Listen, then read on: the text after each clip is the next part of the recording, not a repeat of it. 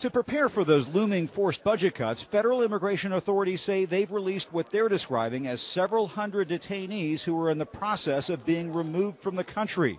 One of those detainees, 19-year-old Mexican immigrant Miguel Hernandez, told CNN he was just sent on his way without any directions and without any monitoring. So they let you free and you still don't know what to do now? Yeah, I don't know what to do. I'm just wait for the mail and see what it is. The release is just the latest sign of the unintended consequences to come from the forced spending cuts that start kicking in as late as 11:59 p.m. Eastern Time Friday night.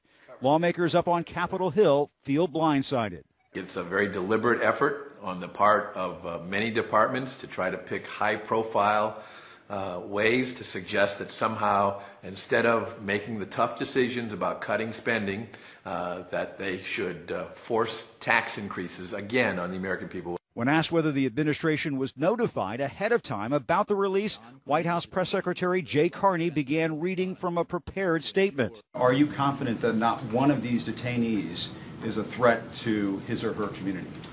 This was a decision made by career officials at ICE without any input from the White House. But Homeland Security Secretary Janet Napolitano did drop a major hint of the release when she stopped by the White House on Monday. But there's only so much I can do. I'm supposed to have 34,000 detention beds for immigration. How do I pay for those? Immigration authorities stress the detainees are what they consider low risk and non-criminal, and that many, though not all of them, are being monitored. It's possible that some of them might not be brought back in. Well, again, I would refer you to ICE. I don't think this is a conversation that I can help you with. An official with Immigration and Customs Enforcement, known as ICE, who asked not to be named, said some of the detainees will be on intensive supervision, such as ankle GPS monitors, while others will be on less intensive supervision, such as weekly check-ins at an ICE office. I'm still waiting.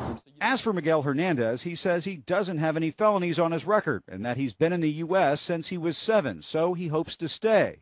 For him, what Washington calls sequestration may be his salvation. I would like to make a life here.